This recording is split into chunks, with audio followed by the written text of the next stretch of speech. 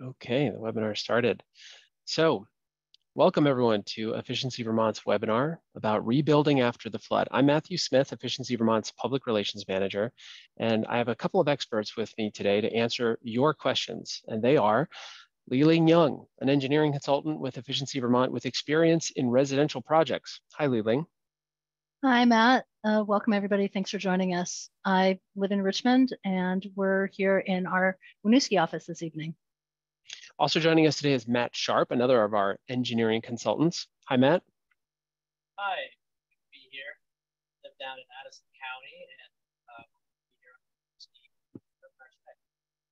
County, and Matt, I'm going to introduce the rest of the folks here, but your mic is sounding a little funky, so if you could just adjust that for me, I appreciate it. Thanks.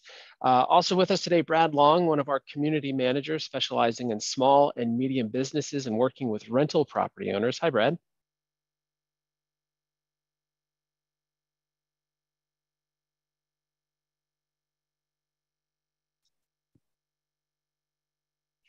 And we also have Allison Jerram, an Efficiency Vermont Energy Advisor. Hi, Allison.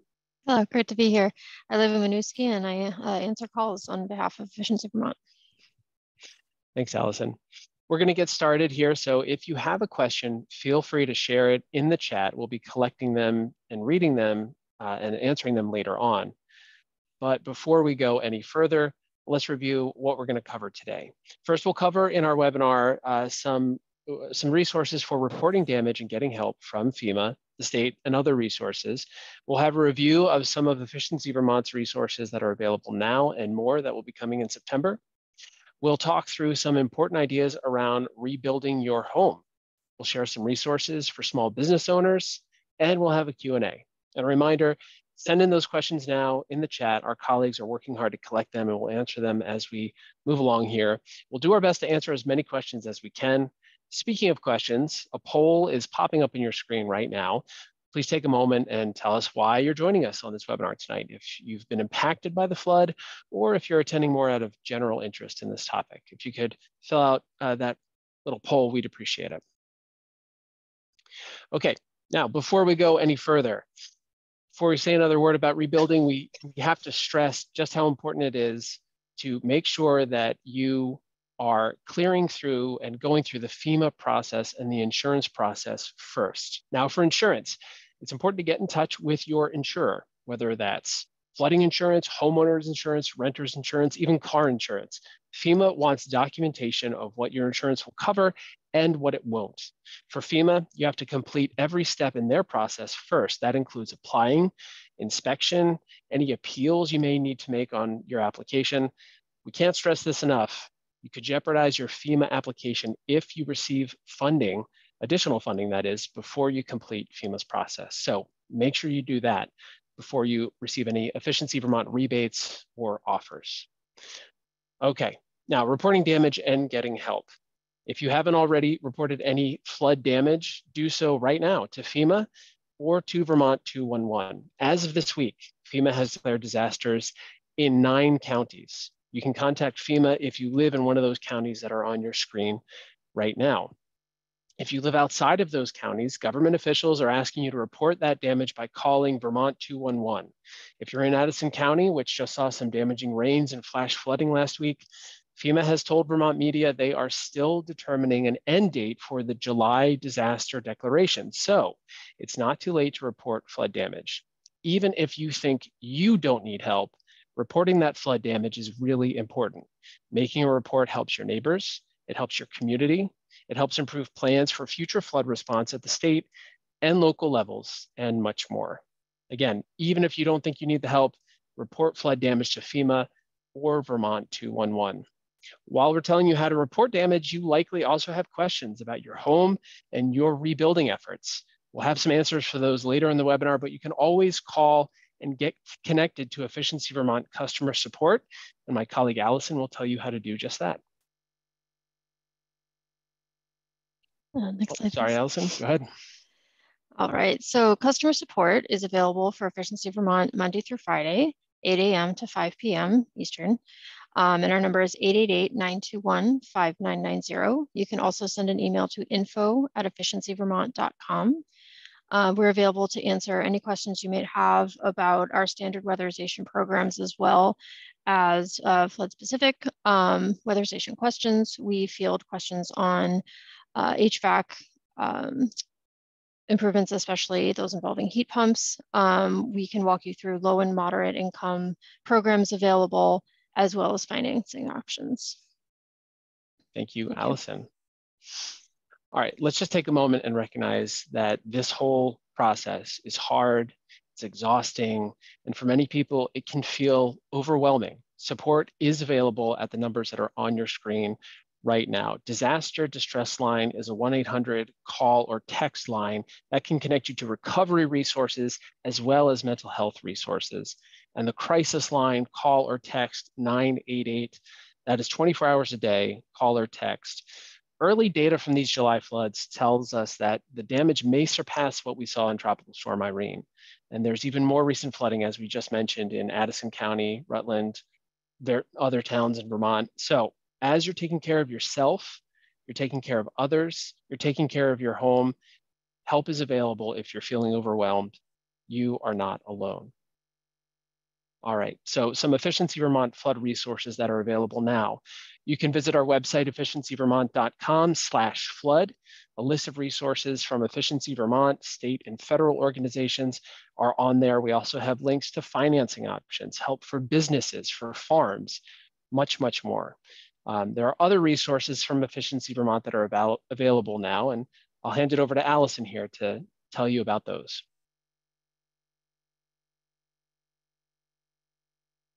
So in addition to the flood resource page we have available, our website, as well as the customer support department, can also give you information on the virtual home energy visit service that we provide.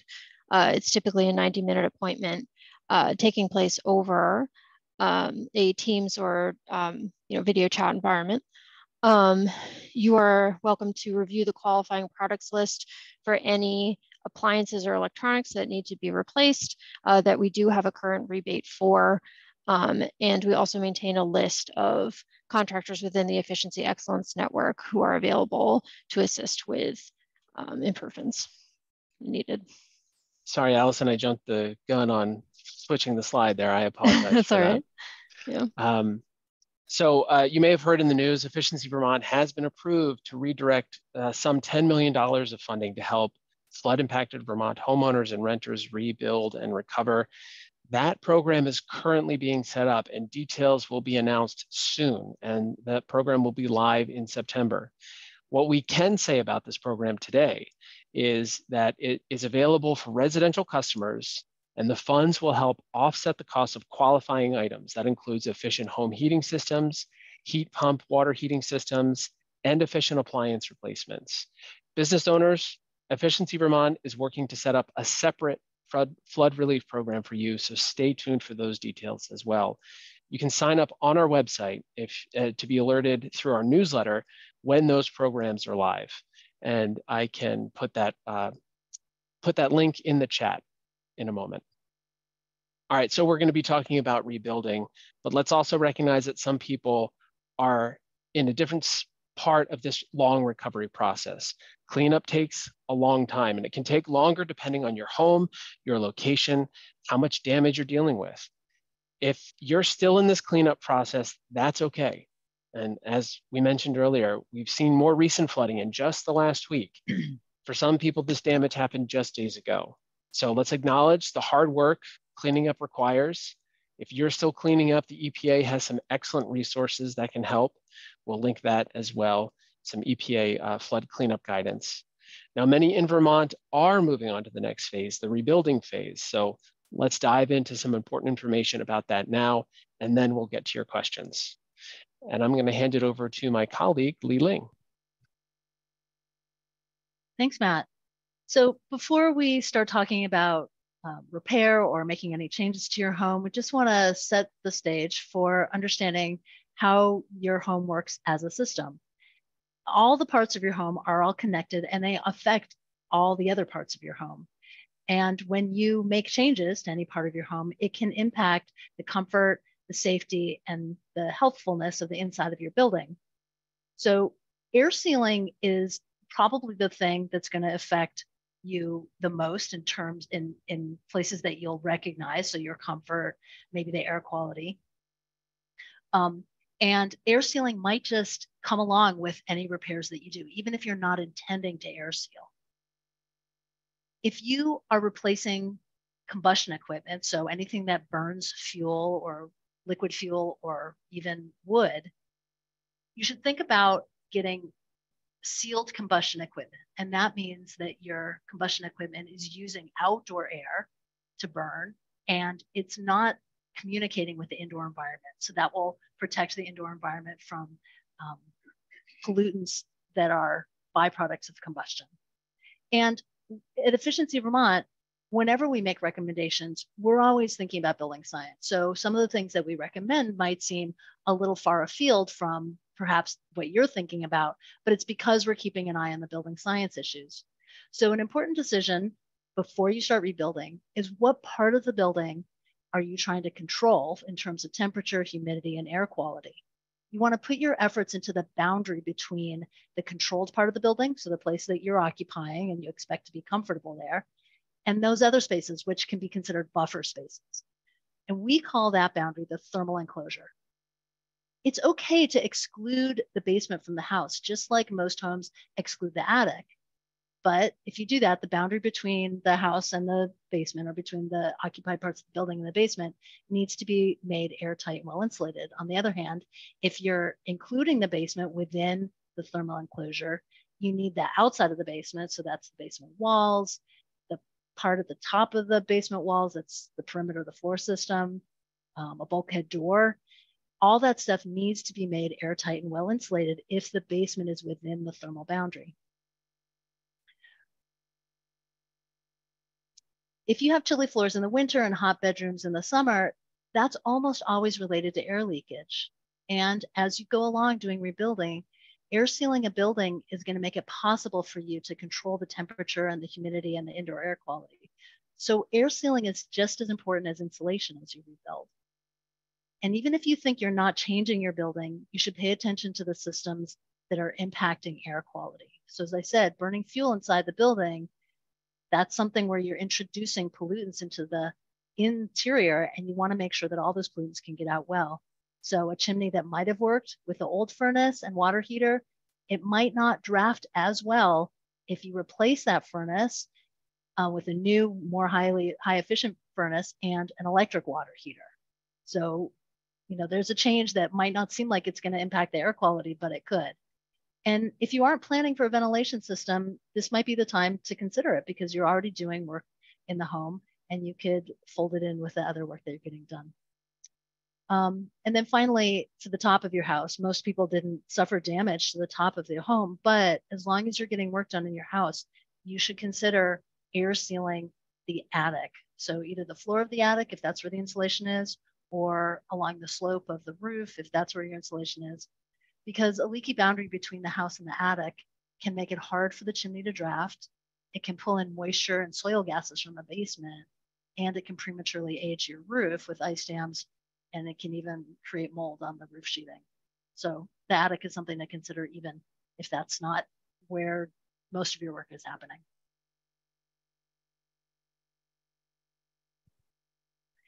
So let's talk about drying. Drying is a long process. The thing that probably most people are concerned about in terms of drying is, how do you know when it's dry enough?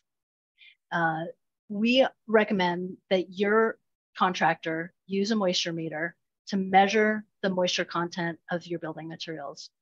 For wood, we're looking for something less than 15%, and that's when it's safe to start enclosing it.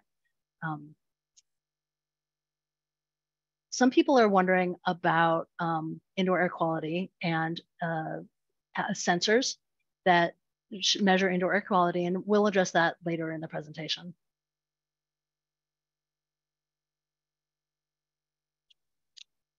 I think we're moving on to Matt Sharpe to talk about weatherization as we rebuild. Hi, thank you, Matt, and thank you, Ling, for that. So for the insulation and air sealing, we are hearing a lot from folks who have been affected by the flooding about how you would like to do things right when you put it back together, or maybe better than what you had before, and use this as an opportunity to increase your efficiency. So these kind of break down into a few different categories about approach and what materials you might choose to use. The three general approaches that we're kind of seeing people gravitate towards are either using impermeable materials that can withstand getting wet and be usable afterwards. These include things like a closed cell foam, either spray or board type. Another approach that might be considered is to use a material that can dry and can possibly be reused, something like rock wool bats that could dry if not contaminated by the floodwaters. And then the other approach is to use a material that might be more carbon friendly, something like cellulose or wood fiber, and taking the approach that if such significant damage happens again, then the walls will have to be gutted again regardless. Therefore, it doesn't really matter what is there.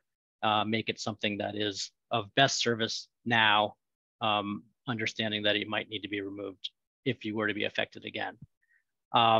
You definitely want to defer to what you're hearing from FEMA or insurance companies about whether there are any rules about how you put things back together as a first priority to receiving that funding and support. The other piece, besides what insulation choices you might want to make, is air sealing. So like Ling alluded to, there is an opportunity here now that you have the wall taken apart. You might have window casings taken off where windows could be air sealed in place now where they weren't previously before. Caulking could be placed along baseboards and other openings that have allowed air to pass through the building in the past.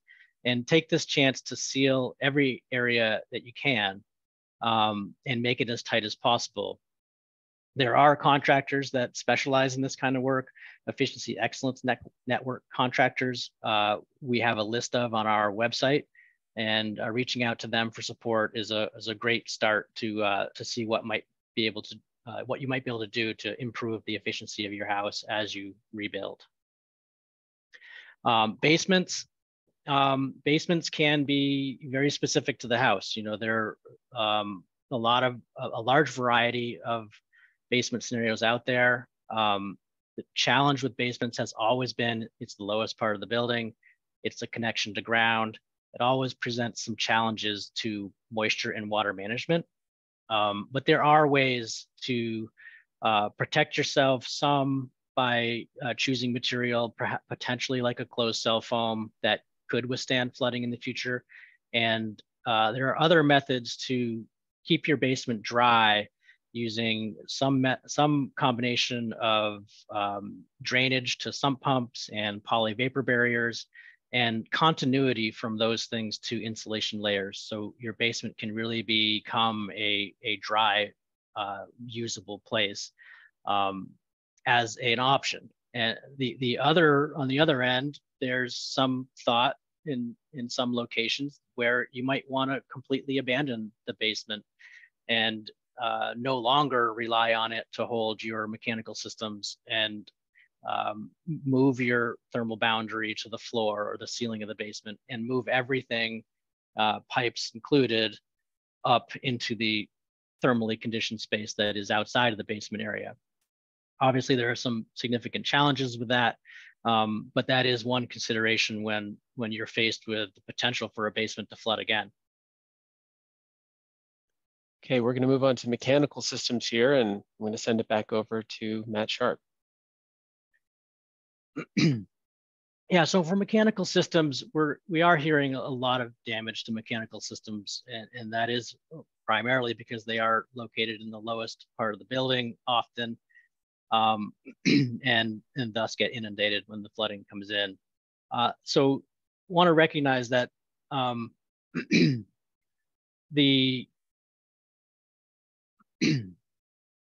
want to recognize that the easiest and fastest thing sometimes can be to replace what you have had in the past. And that can be a difficult decision, but it's something that, you know, is going to be top of mind and readily available, most likely, without a lot of planning. Next slide, please. Sure thing, Matt.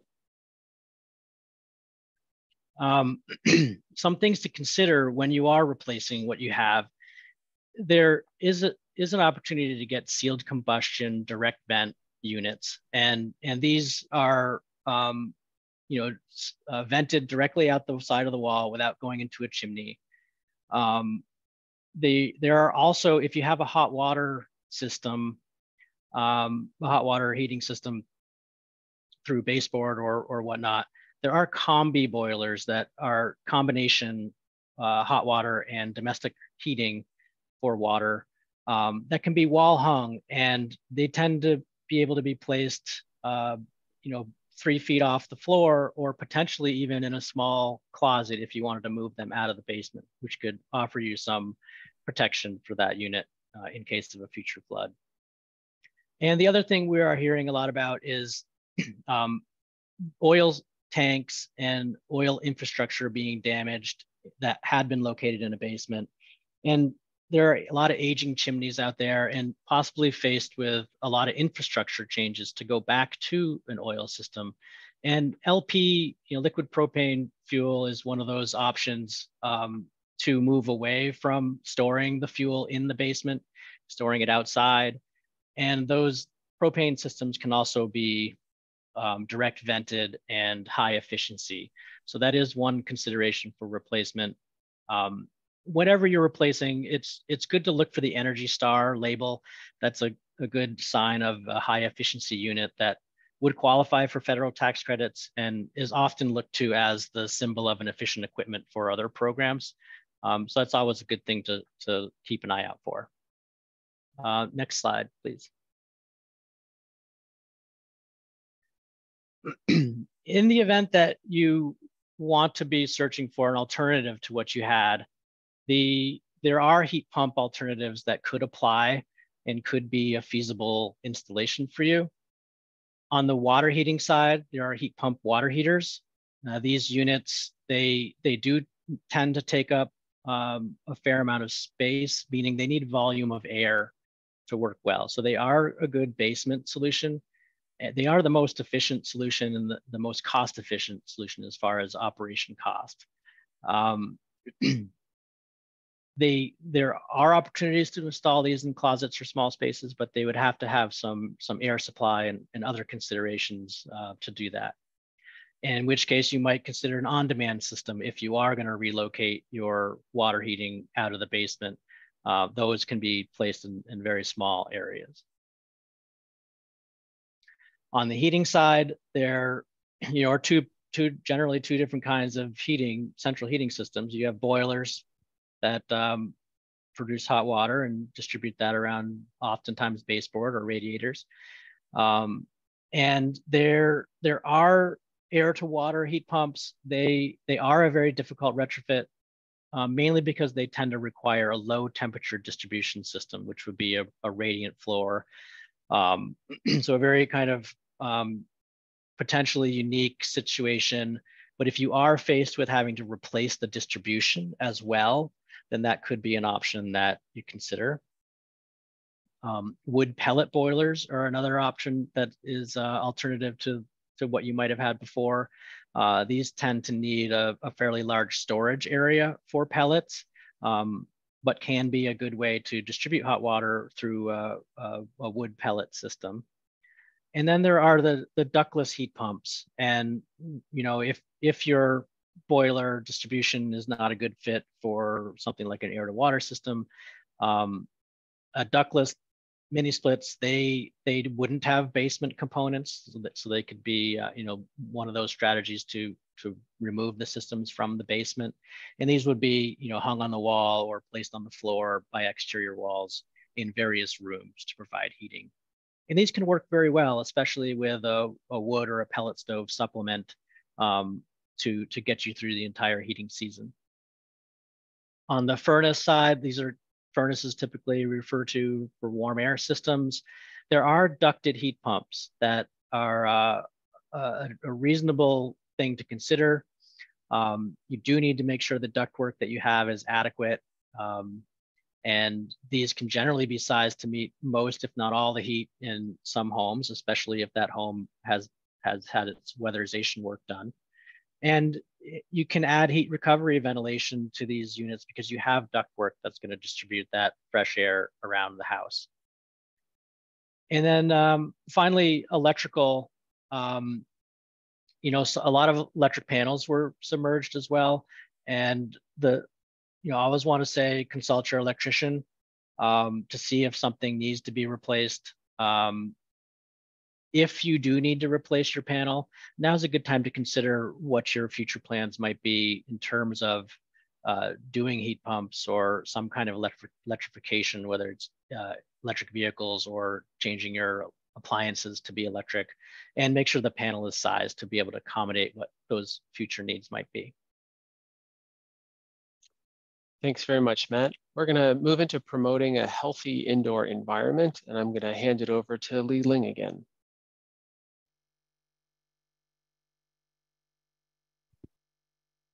Am I back? Yeah, there you are. Thanks for joining us, Ling. Thanks, Matt. So probably as you rebuild, you're acutely aware of the need to build a healthy indoor environment. We've had a lot of questions and just frankly, people expressing their concerns about their indoor environment. And so we know this is top of mind for many people.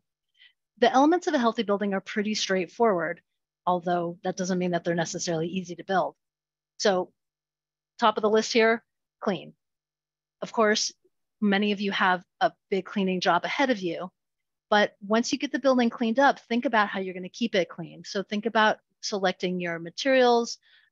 Is there a place to knock dirt off your shoes when you come in the house? Are the flooring and walls cleansable? So clean is the first element of a healthy building. Dry is the next one I'm going to talk about. It doesn't have to be a flood to create a wet enough environment for bad air quality. So as you rebuild, make sure exterior flashing effectively keeps rain off and out of the building.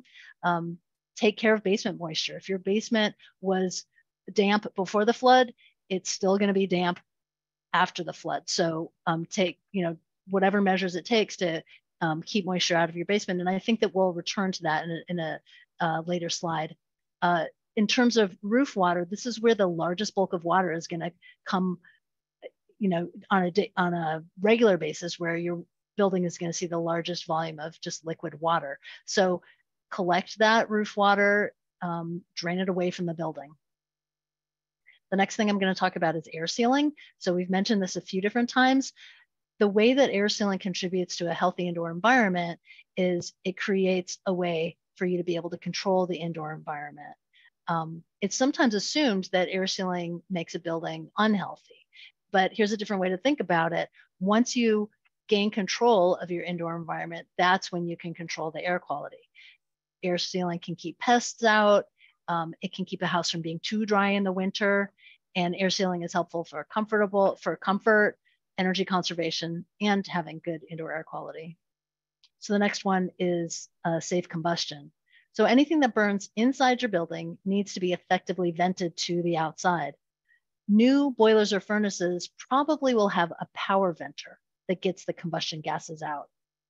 Chimney vented devices, so these are ones that would not have a power venter, whether those are liquid fuel, like an oil boiler, or wood, like a wood stove venting into a chimney, all of those need a strong chimney draft. So the quality or the condition of the chimney and really everything else in your house, the first thing that I talked about was that the home is, everything in the building is connected to everything else. All of those things can affect whether the chimney drafts well. And you do need a good, strong chimney draft if you're going to be using the chimney to get your combustion devices or combustion gases out of the house. If you burn gas for cooking, we strongly recommend some way to exhaust the kitchen air while you're cooking. So that might be a vented range hood or some other exhaust device in the kitchen. A healthy building needs a reliable way to get all the combustion gases out, no matter where they originate. The next one would be ventilation. So a whole building system for putting fresh air where people spend the most time is always a good idea. Not many homes or public buildings have a ventilation system, but if you're making repairs to your building, it's probably the right time to at least consider it. Figure out how to add ventilation. You might discover at the end of that consideration, this isn't something I can handle right now, but it's not too early to start thinking about it. Along with a well-sealed building, ventilation gives you the ability to control the air quality by putting fresh air where you want it, at the right time, and in the right amount. Finally, if you feel like you want to measure the air quality in your building, there are lots of choices of indoor air quality monitor. Typical pollutants that are measured by indoor air quality monitors are temperature, humidity, carbon monoxide, which comes from incomplete combustion of any fuel, carbon dioxide, which comes just from people breathing, volatile organic compounds, which is like the smelly part of new furniture or cleaning products, particulates, which is like sooty stuff or dust or pollen. Sometimes they measure radon. However, consumer air quality monitors are not a good way to figure out whether you have active mold growing in your building. Matt, are you going to be able to put a link to the list, of air quality monitors? There it is. So, thank you. So this is an outfit that has reviewed air quality monitors and has a list of them online. So if you really feel like an air quality monitor is the right thing for your building, check out the list. Okay, thanks, Ling. We're going to talk about some resources for businesses now, and I'm going to hand it over to my colleague, Brad Long. Brad. Hi, folks. Can you hear me now? We can. All right, great. Well, I'm Brad Long. I'm with Efficiency Vermont. I live in Fayston. I'm here to chat with you just quickly about some of the business services we offer. A lot of businesses were damaged in the flooding, and when we speak about businesses here, I just want to let everybody know we're talking about brick and mortar type locations. We're talking about farms, agricultural types of work environments. We're talking about at-home businesses. So if you're running a small, medium-sized business in Vermont, we have some services available for you.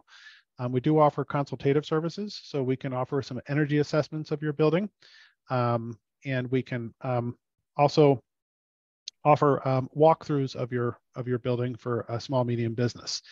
When we are doing those walkthroughs, we try to identify areas that could see improvements in energy use and also help you address areas of concerns that you may have.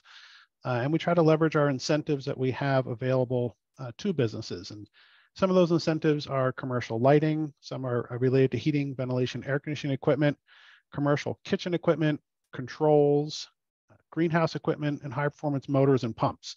So if you can let us know what types of equipment was damaged, we'll be happy to work with you to see if we can find a more efficient piece of equipment and match it with an incentive to make it a more affordable purchase for you. If you're looking for contractors to help rebuild your business or your location there, our Efficiency Excellence Network contractor of independent, our group of independent contractors is there to help, and we'll be happy to make a referral for you. Finally, this can be expensive and it can be a challenge. And one of the services we offer is a partnership with credit unions throughout the state, so we can help with some financing and support that way as well. Rental property owners. So yes, it's very similar to a business for us in the sense that we offer consultative services, and we also offer an ability to meet on site if it's something that is helpful for you to take a look at your location and help assess some of the damage. Right now, any rental property owner in the state can take advantage of free LED lighting, some water saving technologies, and some hot water piping installation. And if it's a non-owner occupied rental property, we have enhanced appliance rebates available. The rental property field is wide. We have everything from duplexes to 20-unit buildings in the state. My piece of advice would be to call us, give us a buzz, tell us about your particular property and what kind of challenges you're facing, and we'll see where we can help. Thanks. Thanks very much, Brad. So we're going to move into some question and answers in this portion of the webinar. And we have a number of questions that have come into Efficiency Vermont in recent weeks. We've also gotten a couple that came in through email ahead of this webinar. So we're going to address a couple of those questions that we're hearing from many Vermonters first. And we're going to continue collecting questions from the chat. So again, if you have a question, please go ahead and put it in the chat, and we'll try to get to that in a few minutes. First, a couple common questions about drying. Ling, I'm going to send this first question your way. This question is, my house isn't drying because it's humid and it keeps raining. What's the fastest way to dry my basement or home? There you go. I think, yep. I think I'm back. No, you're back. Okay, so we have 3 main tools at our disposal for drying anything out. The first would be air movement using fans. The second would be dehumidification, of course, using a dehumidifier, and then heating. Even in this time of year, heating is going to assist with that. After all the bulk water has been removed, so we don't want to start trying to dry things out if there's still liquid water around, and also soggy belongings and materials. After all that's been removed, use fans to dry as much as possible, but that is going to be limited by how humid it is outside. If it's very humid, fans aren't going to do much in the way of drying. It's not going to be very rapid to dry that way. When it's time to use a dehumidifier, you actually need to close up the building against the outdoors, because you're trying to create a controlled environment, a space where you're saying, this is where I want to dehumidify. I don't want to dehumidify the sidewalk or the backyard. And then finally, you can speed up the drying by heating up the space, because it's going to evaporate the moisture out of the materials faster. And if you're going to take that approach, then use a fan to control air moving through the space so that you're making sure to carry out that humid air. If you're going to try this, heating up your space with electric space heaters, be careful about overloading circuits. And also, you don't want to use an unvented propane salamander to, salamander is a type of unvented space heater. And of course, unvented means that it's introducing all the moisture and byproducts of combustion into the building. So you don't want to use that kind of device for heating. Thanks, Ling. I heard you mention a dehumidifier, so I want to hand it over to my colleague Allison here and tell us about some of those dehumidifier rebates we have, Allison, if you would. Sure. So for certain Energy Star certified models of dehumidifier, we do offer a rebate on those, typically between $25 and $40. And the qualified product list that I mentioned before does have the dehumidifier list on it. So do check the model that you're considering before applying for the rebate. Thank you. Thanks, Allison. Another question for you, Ling. How do I know it's safe to insulate and replace sheetrock in my home? Yeah, I'm assuming this question really came from the question of how do I know it's safe in terms of it's dry enough? And as I mentioned earlier, a moisture meter can be used to measure the moisture content of building materials. So your contractor should use a moisture meter to determine how wet or dry the building materials are. It's true that you don't want to start to enclose things if they haven't dried fully. So for wood, we're looking for 15% moisture content. I think that's all I'm going to say about that now, because I see that there's some other questions coming in the chat about that, and maybe we'll be able to return to it. Yeah, Ling, someone did ask a very specific question in the chat about sheetrock, and I'm going to pose it to you now. So this question is, how do you deal with air sealing when you've removed 4 feet of sheetrock and the poly vapor barrier from a 1980s edition? Yeah, so we're making a distinction between air sealing and the vapor retarder or the vapor barrier. The vapor retarder is going to prevent moisture from migrating through a building assembly. And according to Vermont's Energy Code, you do need to have a vapor barrier in most wall assemblies. That's a little bit different from air sealing. So air sealing would be sealing up the holes and cracks. It's true that air sealing will reduce the amount of air that's moving through an assembly, but moisture can be introduced into those assemblies in different ways. So air sealing should be done with materials specific to air sealing. That would be caulk and spray foam, and some tapes even are designed for air sealing. A good vapor barrier approach, particularly now that we're all attuned to the fact that buildings can maybe expect to see some big water in their lifetimes, in our lifetimes, then a good vapor barrier approach might be a smart vapor barrier, which can adjust how vapor open or closed it is so that it can allow some drying. So that might be one approach, or using a vapor barrier primer paint. So if you're replacing your sheetrock, this is a good time for you to think about creating a vapor retarder or vapor barrier using vapor barrier primer. Thanks, Ling. This next question we have on the slide in front of us here, I'm going to send your way, Matt Sharpe. Before the flood, my basement was damp. Is there any way to fix it before I replace my boiler and put my belongings back? Yeah, basements tend to be damp, and it's a very common scenario where we would see a damp basement, or you might have a damp basement. And as long as it's in the damp category and not the wet category, damp basements can be dealt with through using poly vapor barriers across any dirt floors, and that can be wrapped up the wall some, and something like a closed cell spray foam down the wall to connect to that can really lock out the dampness. Now, if you in the wet basement category where you actually have water coming in, it might depend on really how bad it is, at what lengths you go. There are specialist contractors that deal with wet basements. That's always an option.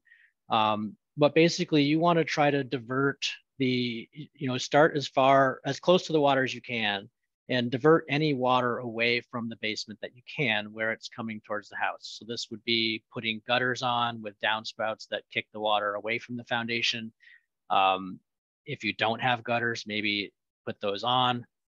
And on the inside, if water is still getting in, whether that's groundwater coming up or surface water coming down, an interior drain, like a French drain type of thing connected to a sump pump that is covered and completely locked out with a moisture barrier on top of it all. So all the drainage happens underneath that moisture barrier to a sump pump that then pumps the water out.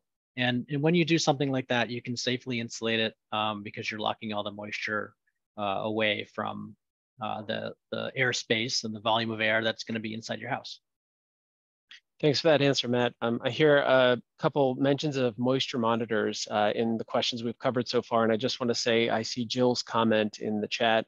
As a director of a Vermont public library, your community library may have a moisture meter that patrons can borrow to get an idea of dryness in your home. So thanks for sharing that in the chat there, Jill.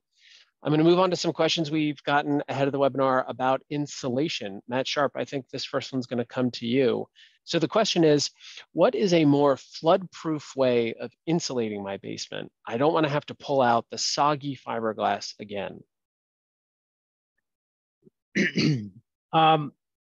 Flood-proof is a tough one to meet, but there are insulation products that will not absorb water, and that really comes into the closed cell foam products like spray foam, closed cell spray foam, or some of the board foams that you might be able to apply to a flat foundation wall.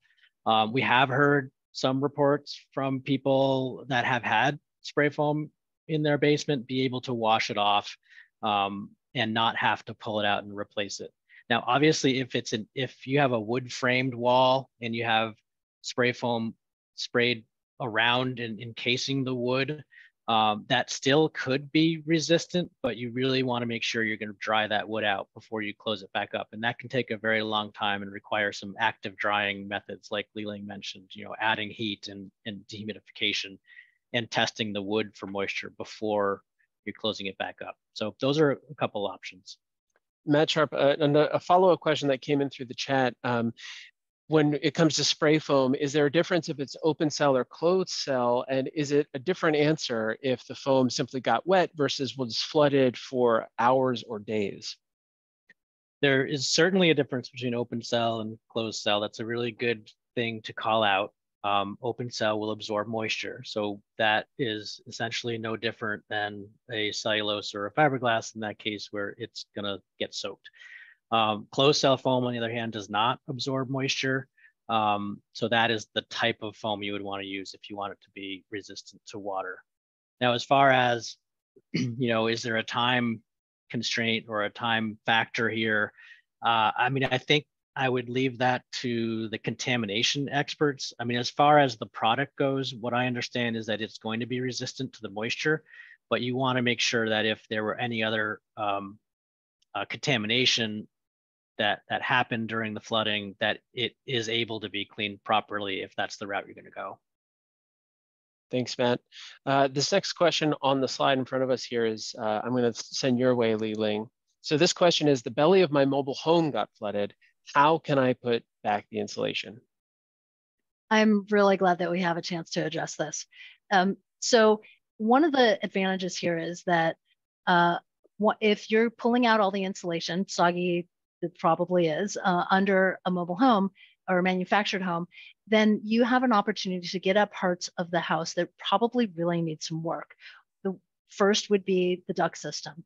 Take this opportunity with everything out of the way to clean and seal the duct system. Sealed ducts is probably the most important thing you can do to save energy in a manufactured home and increase your comfort. So there's an upside there. You have a chance to do that in this circumstance. The next thing would be to air seal the floor of the home. So anywhere that wires go through, where the drain comes out, air seal that. Then to replace the insulation, you have to enclose it somehow. I suggest some kind of building wrap like Tyvek or Typar. You want to seal the perimeter of that, and where, if it makes overlaps in somewhere in the center, you need to seal that part too. There's a lot of complicated framing underneath a manufactured home, so you'll have to seal around everywhere that you had to cut it to accommodate whatever is under there. So anyway, seal that up, and then pumped inside this bag that you're creating with the Tyvek or the Typar, you want to put blown in fiberglass insulation. It's true that probably what you're pulling out of that that's all soggy is fiberglass, but that's really the best product for underneath a manufactured home. And then finally, you want to put a vapor retarder down on the ground underneath the home and enclose the whole thing with insulated skirting. Thanks very much, Ling. Going to move on to our next slide, which has a question that's come in many different forms, including in the chat just a moment ago here. The chat question is, can you ensure can you replace heat pumps as a primary heat without wood backup? And as we have on this slide here as well, pardon me, people are asking about replacing a furnace, a water heater, and a clothes washer, something they've lost again in the flood. They don't want to go through this. Could I move everything out of the basement? I think I selected the wrong question there on the slide, but Matt Sharpe, I'm going to ask you that question about moving appliances out of the basement. Yeah, so there, as far as appliances moving out of the basement, yes, that is something to consider, especially if you expect your basement to be flooded again or has the potential to. The key there becomes, where are you going to put things in a way that's going to allow them to work? So some things to keep in mind is that, some clothes dryers now can be ventless clothes dryers or heat pump or condensing clothes dryers that don't require a vent. So maybe that's easier to relocate out of the basement so you don't have to find a vent path. There's also, sealed combustion systems, either a water heater or a furnace or a boiler that can also be vented through a fairly easy path anyway, directly out those sidewalls instead of up through a chimney. So that might be easier to locate. Electric appliances like heat pump water heater, if you did put one of those in a closet space, you'd have to account for, the volume of air it aids and the sort of chilling effect that those water heaters have on the area that surrounds them. And of course, you do need to talk to an electrician and a heating contractor about what is feasible. New wires would have to be run, new pipes, and all that. It's a fairly big lift to some extent in some homes. Thanks, Matt. Going back to the question that I meant to queue up for you, from the chat, we have a question about heating options that are backup heat that are viable to keep somewhere other than the basement. Does that change your answer there at all? A backup heat that can be kept outside of the basement? Well, if you're, as far as heating goes, I mean, ductless heat pumps was mentioned in the chat, I think, and whether that can heat the home and what kind of backup systems might be available that aren't in the basement. So yes, ductless heat pumps can be very effective at heating homes. Most homes, I would say, would need some supplement to the ductless heat pumps. And this is maybe for about 20% of the winter when it's below 20 degrees. Unless you have an efficient home, you're going to need a little bit more supplement. And that could be a pellet stove, that could be a wood stove, it could be some other kind of space heater. But those are all potential options. And yes, switching to ductless heat pumps and some other supplement is a good way to get things out of the basement. Thanks, Matt. And I think, again, I misread a question earlier. I think it was a question about insurance around heat pumps as a primary heat source. And ultimately, that is a question I think anyone would have to ask their insurer about. Efficiency Vermont is not in a position to be able to discuss or really understand the scope of your insurance. So talk to your insurer about that before you make any decisions there. Moving on with a few more questions. We're kind of going through some that are coming in through the chat as we read through some of these emailed questions that came in. A few more questions about heating for you, Matt Sharpe. The flood ruined the furnace in my basement. I want to put in only a cold climate heat pump. Do I need backup heating? I think we touched on that just a moment ago, but anything else to add in this context? Yeah, it's kind of the same answer that just was given. It really depends on the home, and I would say talking to a contractor, doing a heat load analysis to really understand what your house needs for heating, especially after you've improved the insulation, will get you closer to answering that.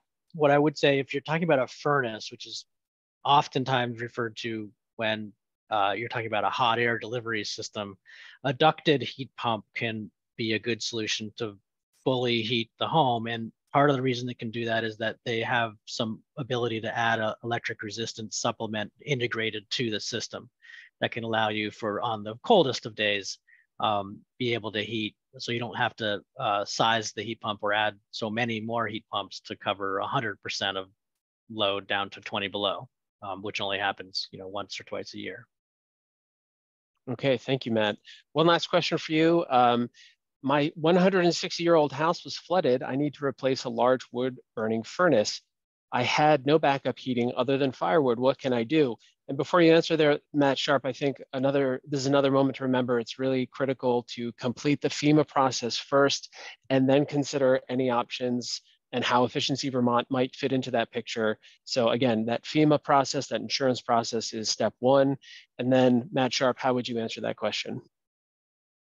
I mean, I think the decision point is, do you want to replace your wood boiler with a wood boiler or something else? If you're going to go back to a wood boiler as your central heating, that you could decide whether that's cordwood or pellet wood. And then as far as a backup goes, the question is whether ductless heat pumps could be that backup. They could be. They could be a backup to that, or you could think of it the other way around too, where the heat pumps could be the primary driver, for a large portion of the heating and provide cooling, and then your central system is the backup or the supplement. Okay, thanks very much, Matt. We're entering in the final few minutes of the hour here, but I think we'll be able to stick around for a bit more to answer some more questions. So if you have a question and you haven't heard an answer yet, feel free to throw that in the chat. I'm going to take a look at some other questions that came in here. Ling, this question is for you. What mold mitigation would you recommend on a concrete floor? Well, for all cleanup questions like that, we're really referring people to the EPA. They have great mold cleanup guidance. That material is pretty resilient to a lot of cleaning products that you could throw at it. And so I think that it's going to be quite possible to return that to usable state, but Efficiency Vermont isn't really dispensing advice about cleanup. That we want to refer you to people with more expertise in that, and you can find guidance at the EPA. Thanks, Ling. Brad Lung, this is a question for you from the chat. Does Efficiency Vermont consider landlords a business the same way FEMA and the Small Business Administration do? What would you say? Well, I think I would say when it comes to the Small Business Association and FEMA versus how Efficiency Vermont might view a multifamily property, it's I'm not going to comment on the FEMA and Small Business Association perspective, but from Efficiency Vermont's perspective, we're going to want to know if a rental property owner is living in the property or not, and approximately how many units you have in that building. I mentioned earlier, when it comes to rental properties, there are so many different types of rental properties. Give us a call, and we'll be happy to have a discussion with you about your particular situation. I think they're all a little unique. But we typically see a rental property as a business and not a residential building. Thanks, Brad. This next question is for you, Allison. It's a pretty technical one, so bear with me. The product list on Efficiency Vermont's website are all in the XLS format or for Excel. Why can't you make a PDF file or an HTML page? How would you answer someone looking for a more accessible version? Certainly. So we are evaluating ways to make that list more accessible. Converting it to a PDF has not been optimal so far, but you do have the option to search our online database, which is the most up-to-date option. In addition, if you do need that PDF to download to a device to take with you, as you shop, you're welcome to call in and request that from us, and we can send that to you digitally. Thanks, Allison. Here's a question coming in the chat from Matt Sharpe. Pretty straightforward, Matt. Can oil burners be direct vented? So straightforward, maybe. There are oil boilers that you can supply outside air to. And there are exterior vent kits that can be added to oil boilers to vent them directly out of sidewall. Now, we have to talk to an oil technician to see what's feasible for your situation, but those technologies do exist. If you were buying one new, you could certainly buy one with those characteristics. But if you're retrofitting one, definitely talk to your technician about what's feasible. Thanks, Matt. Ling, this next question is coming in for you. My basement's exposed fiberglass insulation in the ceiling got soaked by the humidity in the basement during the flood. It has dried out now. I see no indication of mold. Should it be replaced anyway? A few different things going on there. One, I'm glad that the water didn't get high enough to soak even more than that. But fiberglass is notorious for allowing moisture and air to pass through it. And so really the question is whether the floor above that, so the subfloor, which is probably wood, and the flooring above that, which may be vinyl, maybe wood flooring, whether all of that is in good shape. And so here's a place where I would definitely recommend that moisture meter be used to assess the building materials. If it didn't get inundated, then it probably doesn't have silt and other kinds of icky stuff in it from the floodwaters. So this might be a case where you could retain it. But mainly I want to ask, why is there insulation in the ceiling of your basement? If you're doing that because the floors are cold in the winter, I would say look to air sealing as a way to remedy that. If you have any water pipes, your water heater, any of your mechanical systems, maybe your clothes dryer, your heating, any of that down in the basement, then you have insulation in a place that doesn't fully enclose all of the things that you really want to be inside your house, which would be your mechanical systems. So it might be that you don't really need that fiberglass up in the ceiling of your basement. And what you really need is to have a well-sealed basement to the outside. So the walls of the basement, the floor of the basement, if you have a bulkhead going down into the basement, that should be sealed well. So the straightforward answer is, yeah, maybe it can be left there, but check the wood moisture content. And then the second answer would be, is that really the right place for insulation in your building? Thanks, Ling. Another question coming in that I think makes sense to direct towards Matt Sharpe. So this person is asking, if I used closed cell foam on an exterior wooden wall and it were flooded again with water on both sides, would I need to remove the exterior siding to dry the wood behind the foam, or is drying from just the inside sufficient? So yeah, it's a good question, and I'm not sure there's a very concrete answer in all cases. A lot depends on maybe what is your outside wall. Are there vapor control layers on the outside, whether that be an old siding material or a vinyl siding or some kind of house wrap that is not letting moisture pass through and reducing the drying? And how fast are you able to get it dry just by it drying the inside? And if you're testing the wood, if you're finding out how drying it's get after the first couple of days, you might need to open up the outside to let it dry. I did see one study that, granted, this was put out by a spray foam manufacturer, that they did test a home that was flooded for moisture content with the exterior closed off and only drying to the inside using dehumidifiers and heat and ventilation, and they were able to get it dry. So there's one example. Thanks, Matt. This next question I think is best directed towards Allison. Allison, this question reads, why do you only have rebates for large 80-gallon hybrid water heaters? What would you say? So the rebates that we have available are for heat pump water heater models, and they do vary significantly in terms of capacity. There is a column on the qualified product list that lists the gallons capacity of those units, and they range from 40 gallons up to 80. So hopefully you'll be able to find one that meets your needs, and if you need help selecting one, you can consult with the distributor or call us for additional assistance. Okay, thanks, Allison. We're a little over time here, but just a few more questions to get to, so bear with us, folks. Allison, I'm sorry. Thank you, Allison. Ling, this next question is going to come to you. I think it's about moisture. So the question reads, our walkout basement is our bottom finished floor. We didn't have any flooding, but we have condensation and moisture coming up through the cement. The floor buckled in places. We used a dehumidifier, and now we're insulating and making the house tighter. What can we do to manage the humidity in the whole house? Okay, so to start with, it sounds to me like maybe the flooring is preventing moisture that's underneath it from really drying out all the way. I'm saying that because I'm gathering that you're still seeing evidence of moisture now with the sweating and the humidity. Maybe you have condensation on your windows in the morning.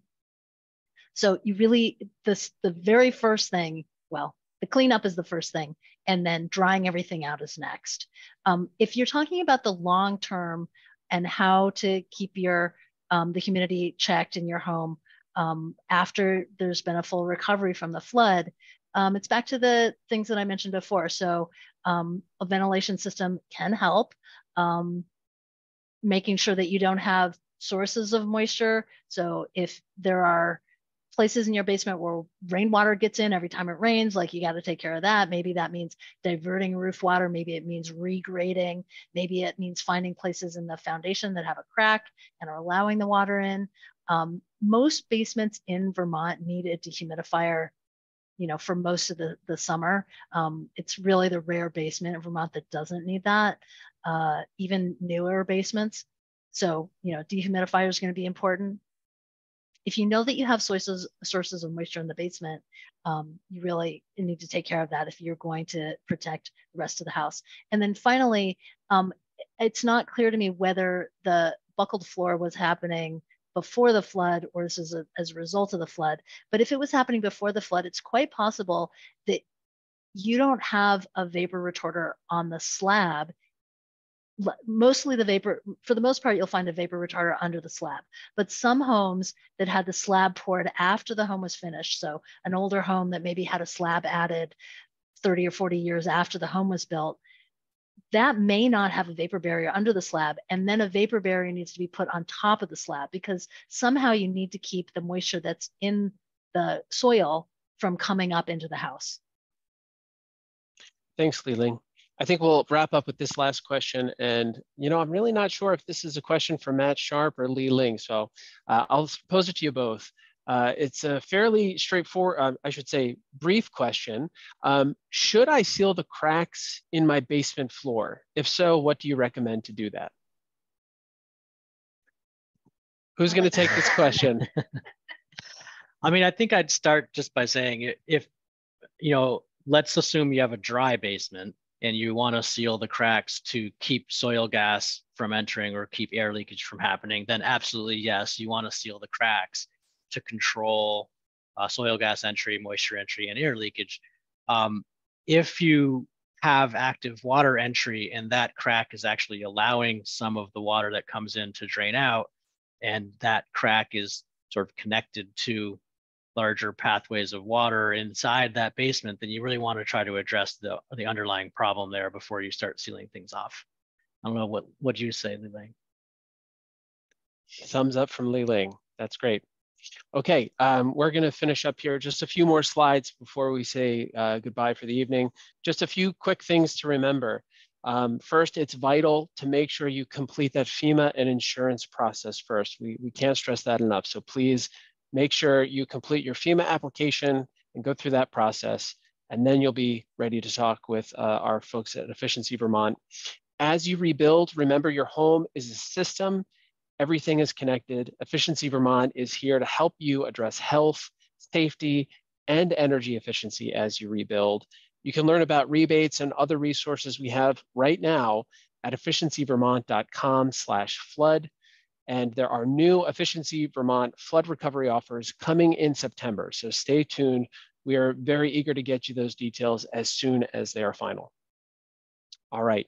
Now, one last time, any other questions? You can get expert advice, clear answers, objective advice from an Efficiency Vermont energy expert. That phone number is right there, 1-888-921-5990. You can also email info@efficiencyvermont.com. Okay, that's it from us for us this evening. Thank you, everybody, for your questions and for your time. And we will hopefully be able to follow up with any questions we didn't answer in the chat. Thanks so much.